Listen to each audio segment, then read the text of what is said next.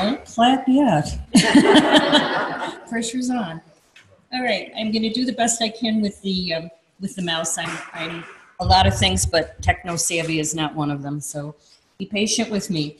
Our talk this morning is related to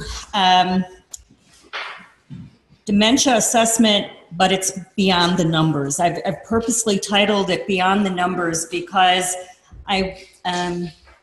for a variety of reasons, and I hope by the end of this you appreciate that it's just more than the numerical decline on a standardized scale that defines the person with dementia. So as they travel along the decline in cognition, and I would suggest function and frailty. So that's pretty much what I'm going to be talking about for the next few minutes. As an educator, we're trying to get away from slides. It's called Death by PowerPoint. So I do, because there was a certain amount of content that we did have to review, I will be doing some slides, but the majority of this is hopefully going to be focusing on individuals both within this video and then a particular case study that I put together for us where we actually appreciate beyond the numbers. So every good lecture starts with a definition. So by definition, dementia is an acquired global impairment of a couple of things: intellect, memory, and personality.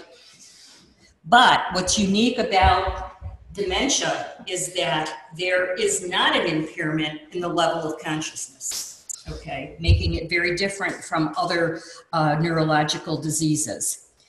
It almost always, except with a few exceptions and a few particular types of dementia, has a long duration which involves progression along a continuum of decline, as well as most of the dementias are irreversible. Okay, and until this point in time, no cures for them. Okay. Just recently, the DMS-5 has gotten away from classifying, or has changed the way, thankfully, dementia is classified, because I think by making this change in the classification, it will help decrease the stigma of this diagnosis, which still today, this diagnosis does carry.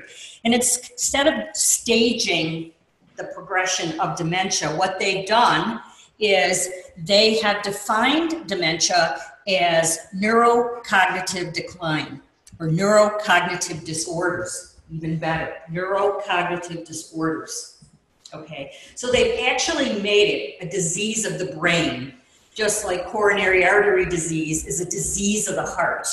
So by doing this, I think that over time, the stigma associated with dementia will hopefully decrease. And they've divided it into two kind of stages, if you will: mild neurocognitive disorders and major neurocognitive disorders. So that's the new classification for dementia.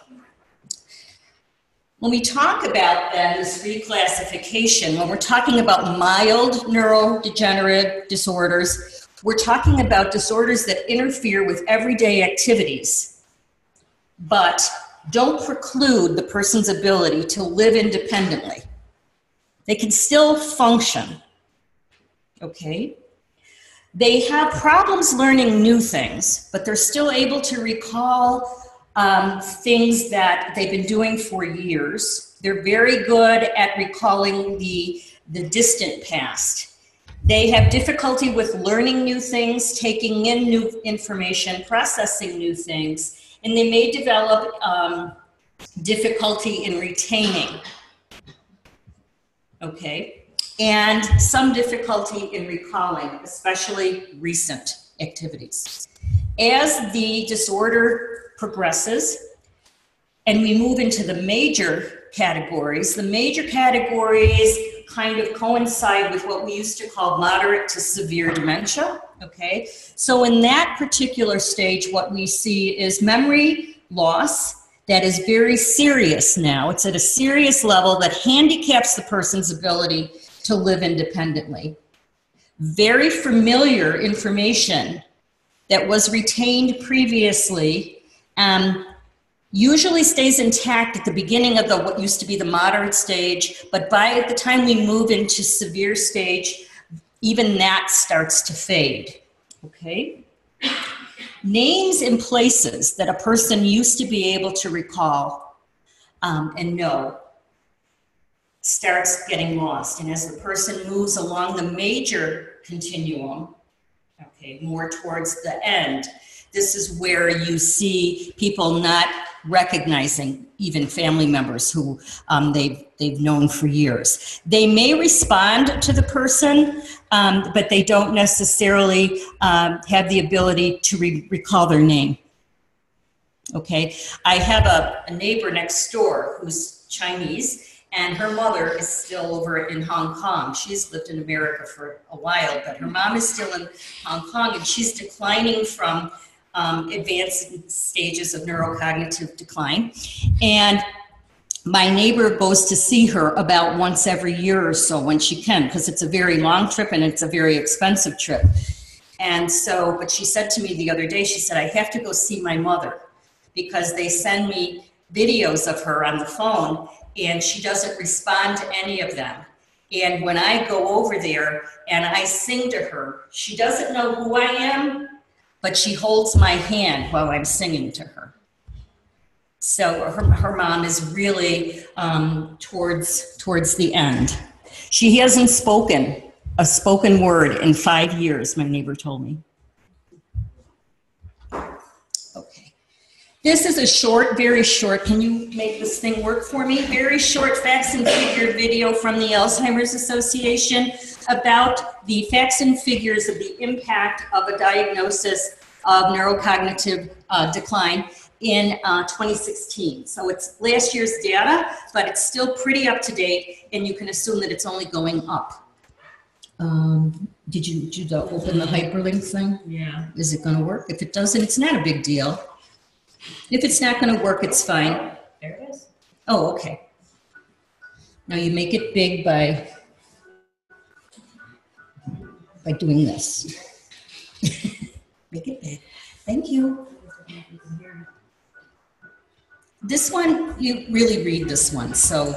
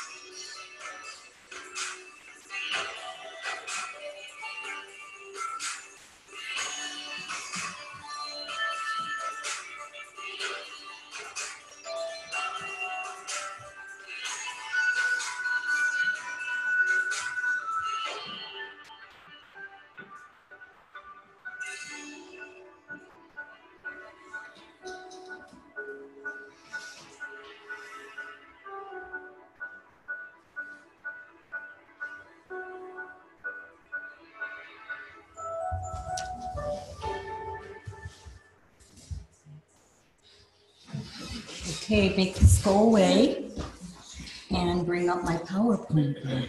Next time I'll bring my own mouse, I promise. Okay, thank you. Oh dear, we didn't shut them off. Okay. Well, my arrow's no longer moving here.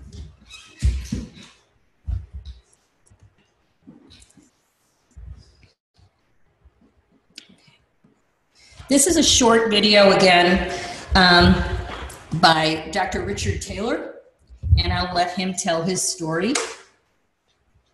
I'm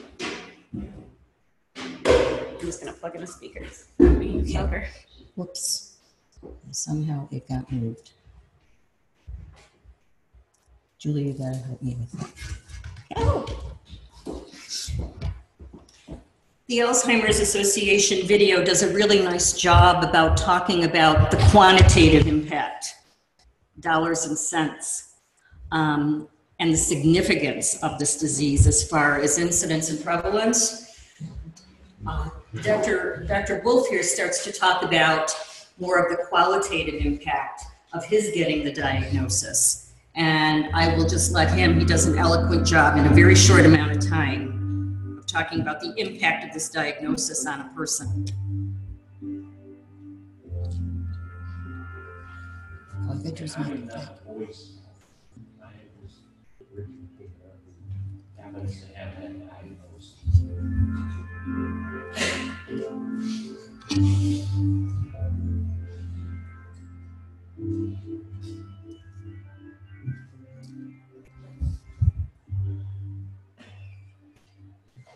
Because this is my new purpose in life.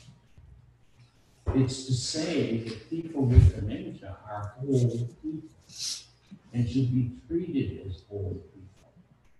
I am a whole person. I am not half empty. I am not half full. I am not declining. I am a person. Now, I may be a different person slightly than I was yesterday, but I am still a whole person. See, we need enablers, not disablers. And most organizational programs are focused, I believe, at disabling. If you see us making a mistake or an error, you take it away from us. I watched a dad try to fill out a form, and his son was going to. Yeah, that won't. And he put down a phone number and people remember his address. So the dad, the son walked out and gently took the form out of his dad's hand and says, "Here, Dad, let me help." And he erased the phone number right in front of his dad. Put the right phone number in, filled out the address, and gave it back to his dad and said, "Here, Dad, I love you." Now that was a loving gesture from the son's perspective. But what did it tell the dad? You're not perfect. And by the way, Dad, you'll never have to fill out a form the rest of your life. We'll take care of all that for you. Well, there goes another piece of my life. I will end up half empty. People think disabled. But the core issue is we're still whole people. We still have a right to personal dignity. Now you can enable us to hang on to that dignity. Alzheimer's is called the long goodbye. So when the gun goes off and they say you have dementia, probably the Alzheimer's type, everybody starts to say goodbye to you. People stopped calling me, my friends. And I would call them and say, "Why aren't you coming over? Why aren't you talking to me?" They'd say, "I didn't know what to say to you." And I would say, "Well, say hello."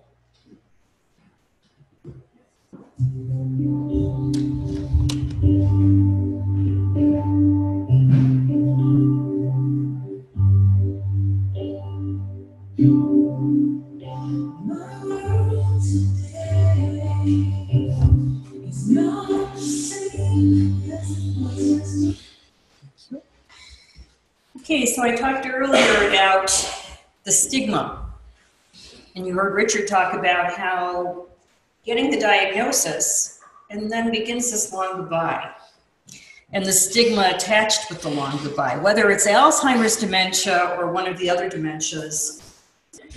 This stigma, and I'm so happy that they changed the name of this, because this stigma has a way of robbing people of who they are, okay, as they move along this continuum.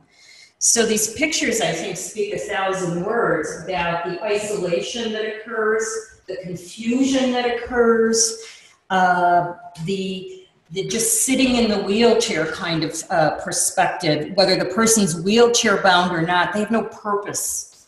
Okay, they have no purpose. They're just an empty shell of themselves, or they see themselves becoming just an empty shell, okay? And oftentimes what happens in the course of the progression of dealing with this disease is caregivers get very tired. And along this continuum, they'll say, you know, this isn't what I signed up for. This is not the man I married. And then they feel bad about that. So that becomes a big issue for us who are in the care of the person with the disease. Supporting that caregiver also becomes a major challenge in our care. Okay, so in the real estate business, it's all about location, location, location, right? In the dementia business and in the cognitive decline business, it's all about location too. And it's about the location of the neurodegenerative disease and where it's occurring in the brain. So just to review, we have four major lobes of our cerebellum, or our cerebrum, excuse me: frontal lobe, parietal lobe, occipital lobe, and the temporal lobe. And to the right of that slide, you can see that each one of these lobes has major functions that it's responsible for.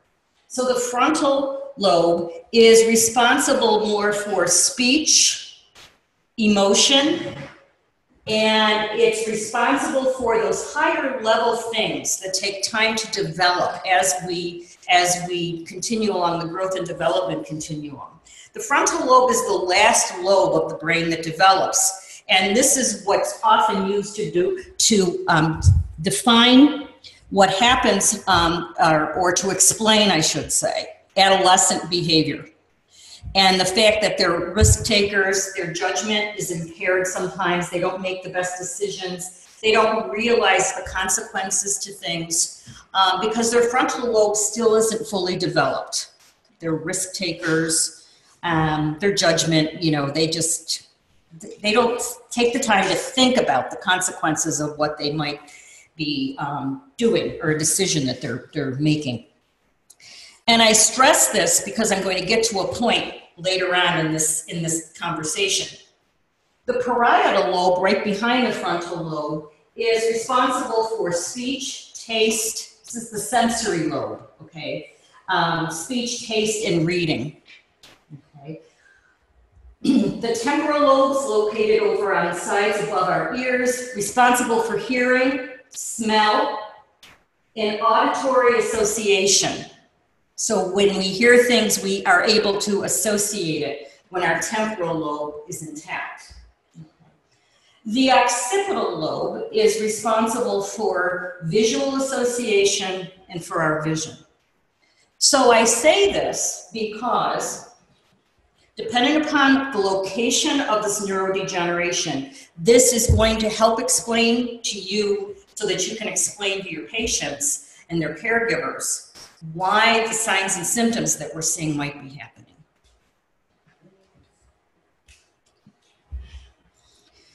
So, the Alzheimer's Disease Association puts a very nice video together, but I'm not going to take the time to go through it. And it talks about the 10 warning signs of dementia. We will post this video on our Cead website, though, and then all the hyperlinks will be intact if you really want to watch these, or suggest that your patients and family members watch them to help explain and support the services of the Alzheimer's Association as well.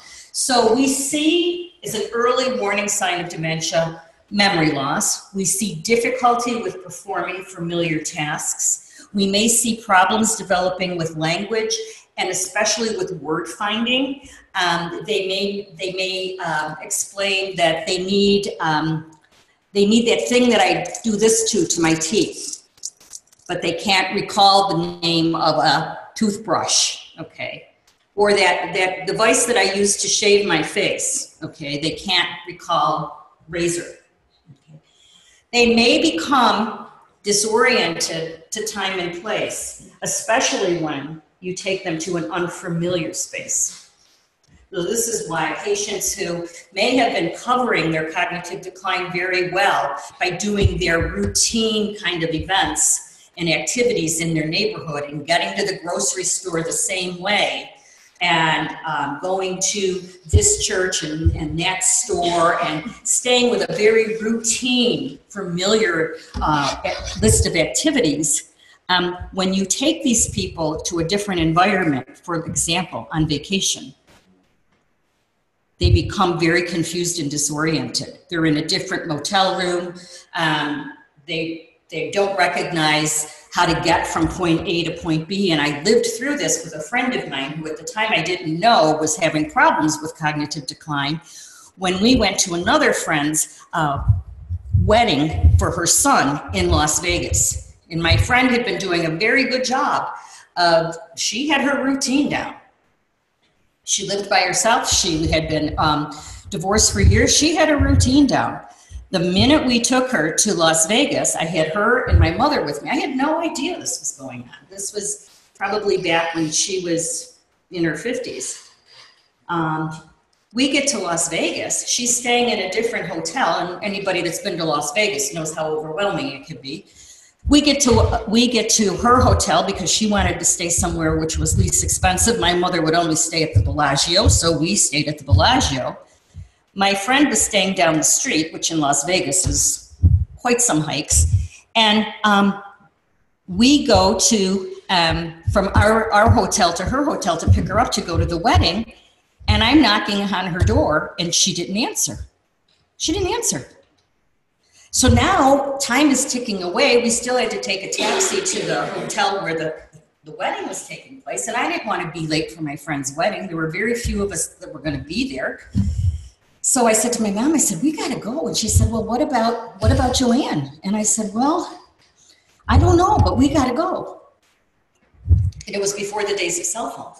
So, not that she would have had one anyway, but we get to the hotel where the wedding was, and there's still no Joanne. I thought maybe she went ahead of us. Maybe she didn't want to wait, and she just went. She's not there. We get back from the hotel after the wedding. She never appeared. And there's this scathing message on my motel room phone. The light is flashing when you walk in the room. And my mother said, Linda, somebody called you. And I pick it up, and here's this message from Joanne. And she is just ripping me up one side and down the other about how I could leave her. And I said, Joanne, I came to your hotel room. I knocked and knocked and knocked. And she said, no, you didn't. You left me out. You purposely left me out. And when I shared that with my friend, she said, Linda, I've been worried about her for a long time. And so taking her out of her routine was enough to trigger that behavior. So that's why I share that story with you. And that's really important for you to share with your family members as well. Misplacing things is another common, misplacing things and then not remembering where you put them and then blaming somebody else because they moved them. That's often another sign. Okay, changes in personality. Clearly there's, differences in the individual and their personality changes. They tend to become very passive and lack initiative as the disorder progresses as well. Again, that whole sense of purposelessness. Now, just like there's signs of dementia, there are different types of dementia. I think of dementia as an umbrella term. It's kind of a global term. Okay, we saw the definition in the first slide of the three categories of decline, but there's different reasons why dementia occurs. There's Alzheimer's dementia, which is the most common. We're going to go through each one of these very quickly. Vascular dementia, the frontal temporal dementia that I talked about earlier, Lewy bodies dementia, Wernicke's and Korsakoff's syndromes, and also there's Jacob's disease, which was commonly known as mad cow disease. Any of you that are familiar with the history of Buffalo, the mayor of the city of Buffalo, one of the previous mayors, was diagnosed with that and died very quickly. That one, he has a very short, rapid progression. Alzheimer's disease, as I said, is the most common type of dementia. About 55% of the dementias are related to the Alzheimer's type. It has a very slow, insidious onset. Memory loss is the most prominent symptom in Alzheimer's type, and it tends to exaggerate the normal aging process of the brain. When you look at the pathology of people with Alzheimer's disease, their brain degeneration is very advanced for their chronological age. When I was in nursing school back in the 70s, ages ago, they described Alzheimer's disease as Swiss cheese brain, where you actually had holes. Does anybody remember the Swiss cheese brain? You're all too young. Okay, well, you're gonna have to believe me.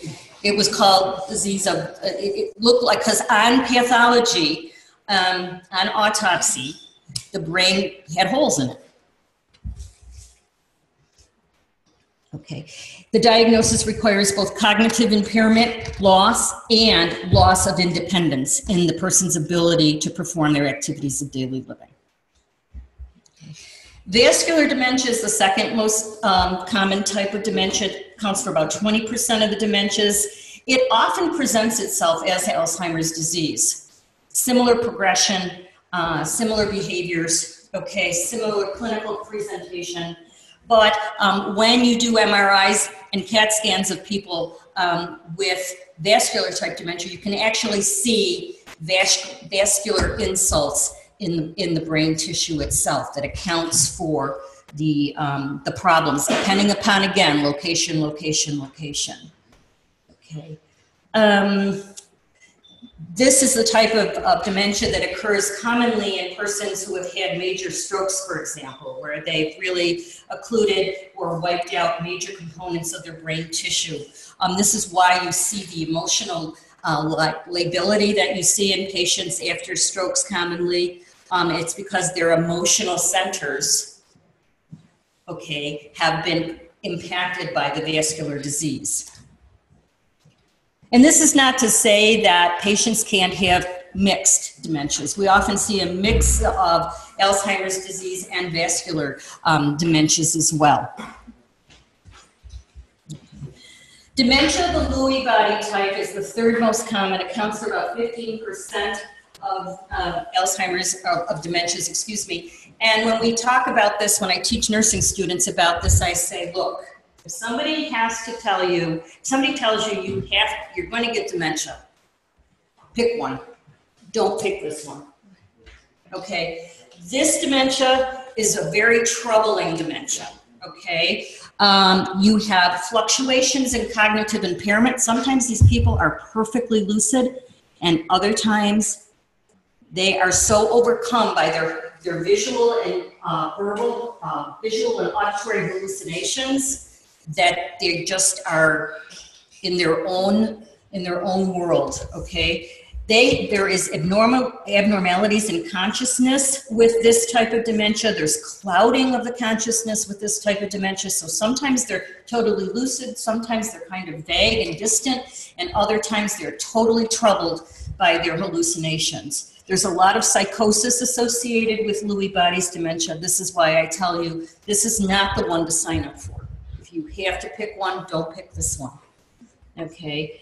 We often see Lewy body's dementia when we have persons with a diagnosis of Parkinson's disease.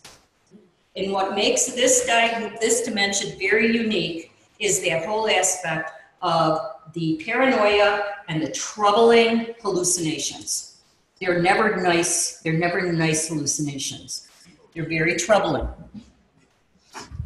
I remember my father-in-law had a diagnosis of Parkinson's disease, and late on in the course of his Parkinson's disease, he developed Lewy body dementia, and he believed that the pictures on the walls contained people, and the people were very mean, and the people came out of the walls and were throwing things at him and his wife, who was his primary caretaker, and more so, they were putting pins in his automated recliner chair that he had to sit in because his Parkinson's was so advanced. He was stiff, and it was the only the only chair that he could sit in because it automatically got him up to a standing position, and he wouldn't sit in it because he believed that the bad people in the pictures put pins in his chair.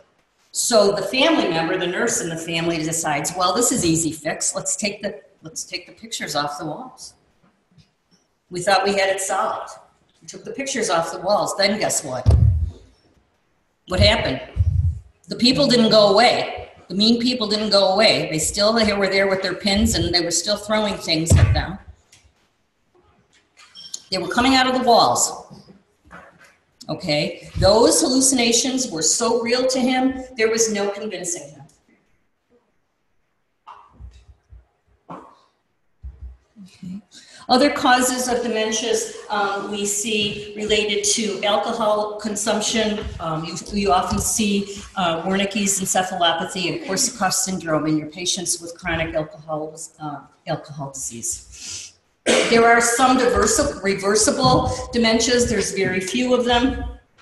Normal pressure hydrocephalus is one that once you do the surgical repair, the symptoms tend to subside.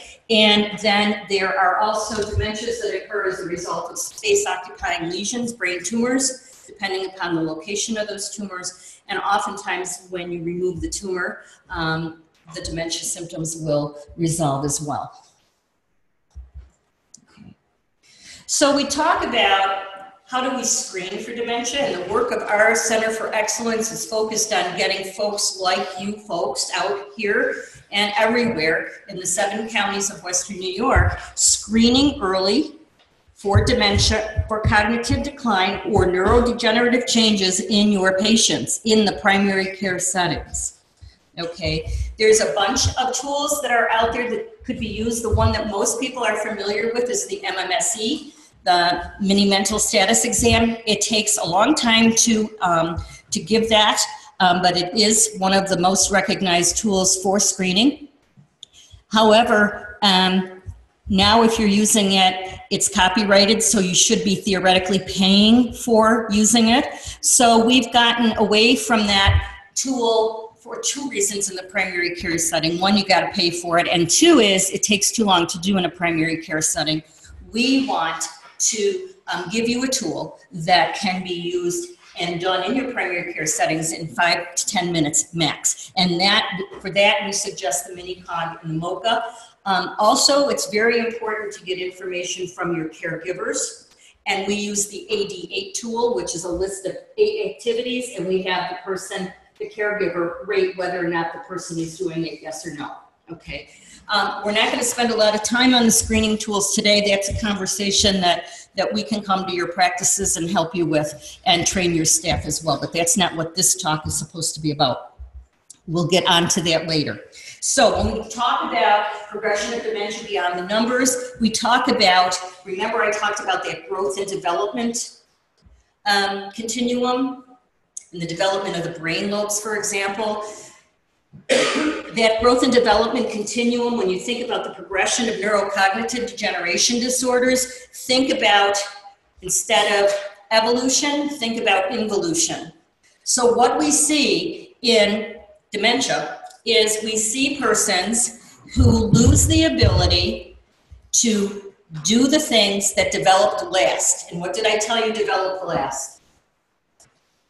What lobe of the brain develops last?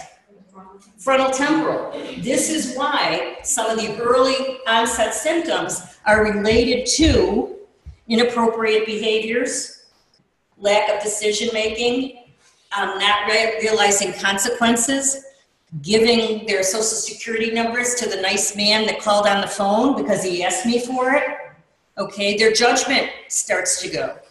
So think about neurodegenerative disorders as diseases of decline, of diseases of involution, if you will, and the progression reverses the normal growth and development pattern.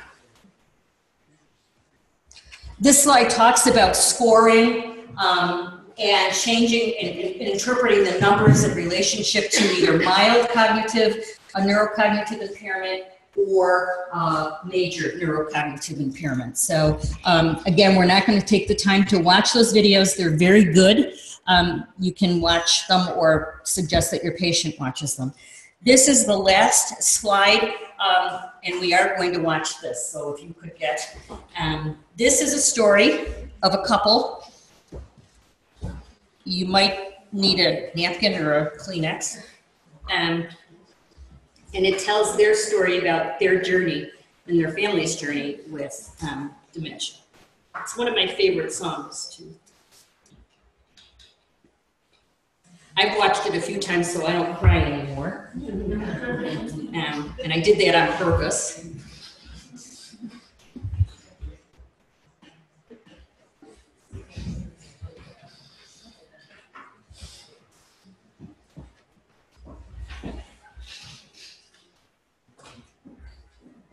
It's impossible. Tell the sun to leave the sky. It's just impossible.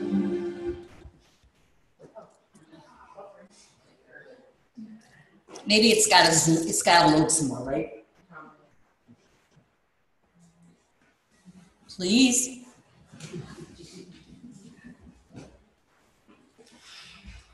Should we do something? Do we need to resuscitate it and start it again? Resuscitate it. Make it come back.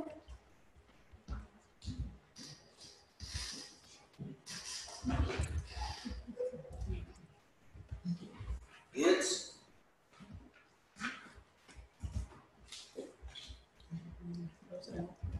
There we go.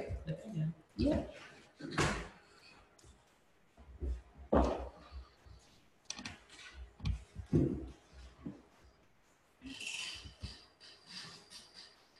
There we go. It's going to work this time. See, it's loading. Like my granddaughter used to say, Grandma, it's loading.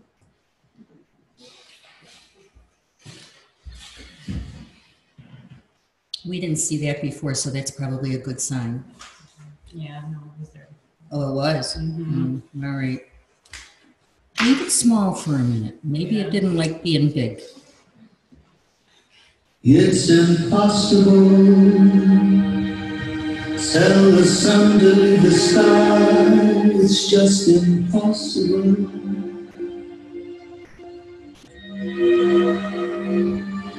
It's impossible. Ask the baby not to cry. I'm really happy about that disclaimer at the end. That's not to say that all healthcare providers are bad people, because that's not what the message is here. But it's just very heart-wrenching to watch people's stories. Okay, so I'm going to end my talk with a case study, because all good presenters do that instead of PowerPoint. So that's the end of the PowerPoint. This is a case study, and this case study is about Mrs. L. And Mrs. L is a 91-year-old female with a long-standing medical history of hypertension, hypercholesteremia, type 2 diabetes managed with oral agents, and most recently a diagnosis of stage 1 breast cancer at the age of 88. Mrs. L was born at home in Buffalo, New York in 1926, and she grew up on the west side of Buffalo. For 6 years, she was an only child until her parents presented her with a younger brother in 1932. And this begins Mrs. L's story. At age 10 years old, she began making bread and cooking fudge. This is one of her original bread pans. Her cooking skills increased and expanded by the age of 15, when her father suddenly died, and Mrs. L was left to be in charge of the household activities, so her mother could go to work to support Mrs. L and her younger brother. Mrs. L became responsible for raising her brother and herself so that Mom could go off to work. Mom had a 5th grade education, so there was a limited number of things that she could do, but she did find herself a factory job where she made enough money to support Mrs. L and her brother. At age 19, Mrs. L got married to the older boy around the block. He was 21. As newlyweds, Mr. and Mrs. L lived in the third floor apartment that Mr. L fixed for them in Mrs. L's in-laws house, where Mrs. L now had the delightful responsibility of helping to raise Mr. L's 4 younger brothers. So she continued cooking. She took on a lot of cleaning responsibilities for this whole 3-story house with, you can imagine, Mr. and Mrs. L were in it, and then there was Mr. L's parents and four younger siblings. So Mrs. L got to be responsible for a large part of the cooking and all of the cleaning in the house, even second and first floor. So this is where she became very proficient at cleaning. She tells a story about she used to clean the windows so much that Mr. L told her, one of these days those windows are going to fall out because you're destroying the caulking. Stop cleaning them so much. And she just couldn't. She said, no, these windows have to be cleaned, and I got to keep this house in order or your mother's not going to be happy, and blah, blah, blah, and we got to live here. Where are we going to go? So one day while she was cleaning the window, guess what happened? 3rd floor apartment, the window did fall out. Mrs. L was running down the stairs to catch it, like she's going to catch it, right? But that was just her instinct. Okay.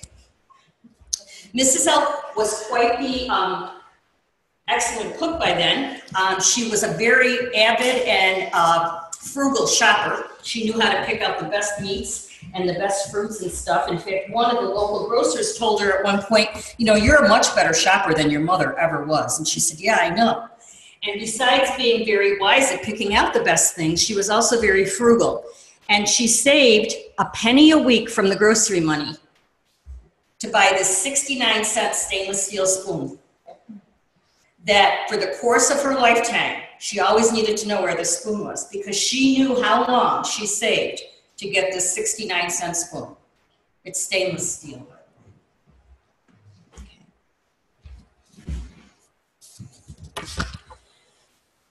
Unlike most women in her time, Mrs. L worked, but she wasn't allowed to go back to work until 1950s, because by that time, in 1953, they had saved up enough money to build their own house.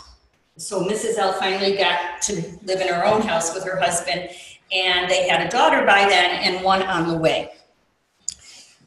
And unlike most women at that time, Mrs. L wanted to work outside the house. And Mr. L was opposed to it, but he told her, you can work outside the house as long as you're home by the time these kids get home from school. And by the way, I expect a hot meal at 5:30 when I get home every night. So if you can meet those 2 conditions, you can go to work. So she did. Initially, she went to work downtown as a secretary for an insurance adjuster. She would drive downtown every day in a standard shift car and pray the rosary, and then make sure that she was home by 1 or 2 o'clock in the afternoon for the first child arriving home from school. And then she'd spend the afternoon doing the household stuff and making sure dinner was on the table. Mrs. L was always committed to educating her. She had 2 daughters. She was always very interested and committed to educating those 2 daughters, and she would do anything it took to make sure that they got to go to college, because she wanted to be 100% sure that her daughters had the opportunity. And this wasn't at a time where girls necessarily had to go to college. I mean, it was nice if you wanted to, but it was still the era of, well, college is for the boys, okay? The girls don't necessarily have to go to college. They could probably go get some training in secretarial skills if they really needed to work, but they didn't need to go to college. My mother was hell-bent on the fact that her daughters would be independent and educated. So Mrs. L continued the cooking and the cleaning and the baking and the working. And at one point, after working downtown for a number of years, she had the opportunity to work at the, to take the civil service job. And she got herself a job at the University of Buffalo in the Health Sciences Library. And then at that point, she started working for the state and as a librarian assistant in acquisitions. So she worked with the librarians and was responsible for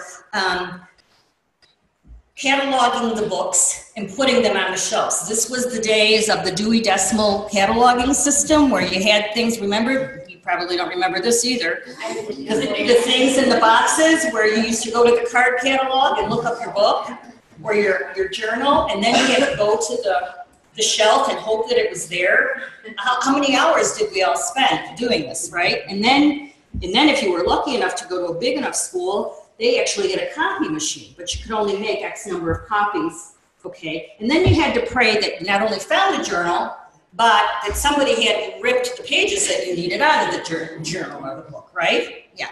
Well, my mom was responsible for this coding, this card cataloging system. And she worked at the university for a long time under that system and then moved to the computerized, whatever it's called today. She knew all about that cataloging stuff. She became a widow. Mrs. L became a widow very suddenly at the age of 64. Mr. L was 66 when he died. And so she busied herself staying employed, and she spent a lot of time with her kids and her two daughters, and by that time she was a grandma. And so she took great pride in taking care of the grandchildren, and she was an avid crocheter and knitter. She made baby blankets, and every kid had a sweater with a matching hat every winter. Every Christmas there was handmade stuff made by Grandma.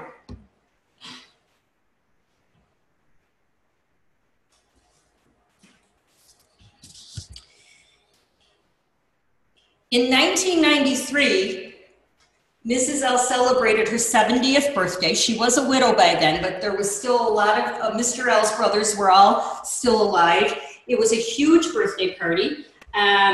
This is a picture of Mrs. L at her 70th birthday party. She loved her beer. She loved her beer, so for her 70th birthday, somebody bought her this fancy beer glass, okay? And she kept working, stayed involved. She worked with a lot of young people. She used to come home and tell her daughters stories about the affairs going on with her young co-workers, which would make their heads curl because they really didn't want to hear this stuff coming out of their mother's mouths. But she was cool, and she was totally on it. Do you know what they're doing these days? Can you imagine? No, Mom, I can't imagine, please. It was before the days of TMI, or I would have said TMI.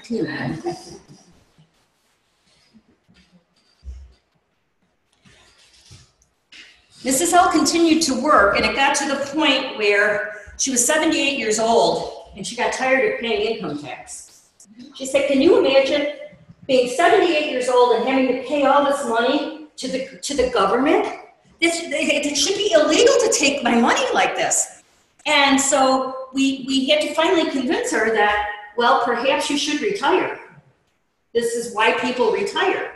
Because as long as you continue to collect Social Security and a salary from the university, you're going to pay income tax. And it was a huge chunk of money every year. So at 78, she finally made the decision to retire for the first time. She dilly-dallied around, but soon found herself back at the university in the acquisitions and cataloging department, part-time. She was on a temporary state line, and she worked there for another 4 years. Before then, the new governor at the time decided that the state university system couldn't afford temporary employees. So he eliminated the temporary positions. And then she retired from the university for the second time. She was 82. Okay? But she didn't stop working. What she did was she found herself one of her daughters was working for a primary care doc, and she found herself a part-time position assisting the billing person in the primary care office because Mrs. L used to balance her checkbook to the penny. And it was before computerized banking, which she still doesn't believe in as of even today. She would call them on the phone and say, "You made a mistake. I know my balance is such and such." And she would be on the phone with them for minutes, half hours. Sometimes she'd have to call them back. Okay? But she took real good care of her money.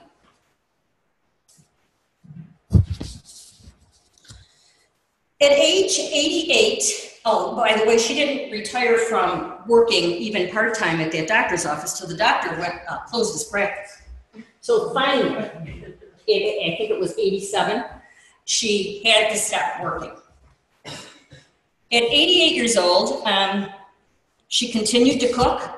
She continued to clean, but cleaning was getting difficult because she could no longer, she had a hard time getting off the floor from her hands and knees because she would only wash the floor in her hands and knees. She didn't believe in mops. Mops, you didn't get anything clean with mops. You had to be on your hands and knees. So the floor she left for one of her daughters to do, but still cleaning those windows, scrubbing these pots and pans till they were pristine. She would go get her nails done every week. I said, "Why you bother doing that?" Because when you cook on the weekends, the nail polish was gone because she used to scrub. I swear she had stock in the Brillo company. And we still had the 69-cent spoon.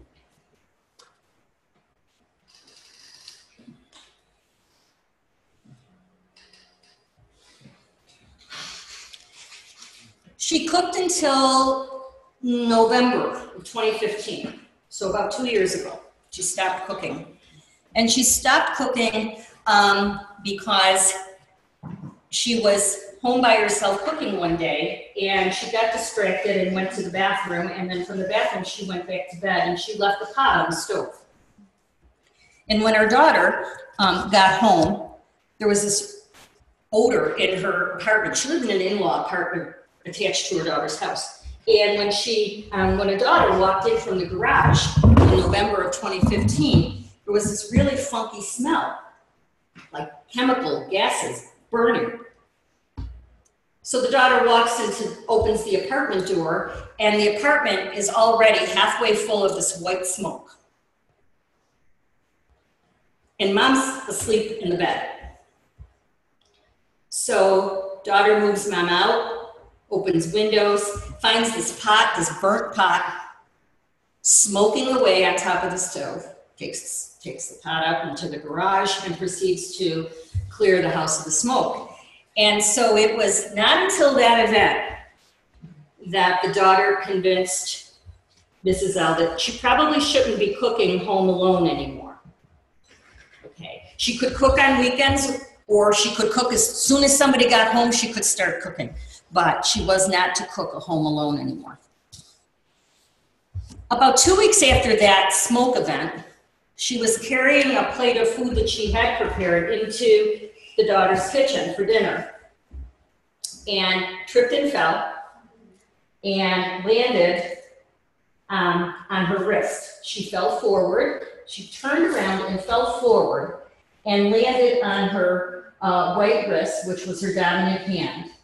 And quickly got up and said, "Oh, I'm okay, but this wrist kind of hurts. This hurts, but nothing else hurts. I'm fine." She didn't bump her head. We all saw it.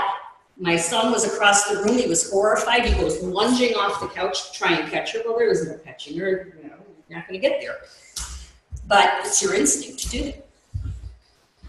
She ended up fracturing her wrist, her right wrist. It was her dominant wrist. And that was the beginning of her decline. Now, if you would have given Mrs. L an MMSE exam at that point in time, she would have scored 30. She would have scored 30 out of 30. However, if you gave her that same mini mental status exam about a year later, because she was starting to functionally decline, because it was her right dominant hand, she stopped doing a lot of things for herself because she couldn't do them. And by the time she could do them again, she no longer wanted to do them, to the point of even something as simple as dressing yourself. When your dominant hand is broken, you have a hard time dressing yourself. You have a hard time wiping yourself. One of the most difficult things to do when your right hand or your dominant hand is broken, one of the first things you have to figure out is, how am I going to wipe myself with my left hand? And so from that time on, she just got more and more dependent upon her family. So Mrs. L is still living in the in-law apartment attached to her daughter's house, and she loves her life. If you asked her every day, I love my life. I love what I'm doing. She spends most of her time now with her new best friends, her new BFFs. Her daytime best friends are the Golden Girls and Madlock. And the beer has been replaced by Diet Pepsi and Poland water, only Poland water. She was quite the fashionista, which I didn't tell you because I ran out of room on the table. But her newest fashions now, she used to always shop at Chico's or Macy's. And she had a new outfit for everything. Her newest clothes are her nightgowns. She spends her life in her nightgowns. She loves her nightgowns. So we made sure that she just has the most fashionable. This one is Kate Spade nightgown. Okay. She's not cooking anymore, but she's really good at giving directions on how it should be done. She goes on food pikas. For 2.5 years, her daughter made macaroni salad every week. And that's all she wanted to eat was macaroni salad. And she used to have to sneak in other stuff or bribe her. If you eat this, I'll give you a little macaroni salad. Well, after about 2.5 years of macaroni salad, she got tired of that. Imagine that, 2.5 years of macaroni salad. So now we've moved on to nacho cheese and chips, which I forgot to bring today. Okay, nacho cheese and chips and grapefruit. We go through 3 of these a week. Grapefruit, nacho cheese and chips, and Hormel oval spiced ham.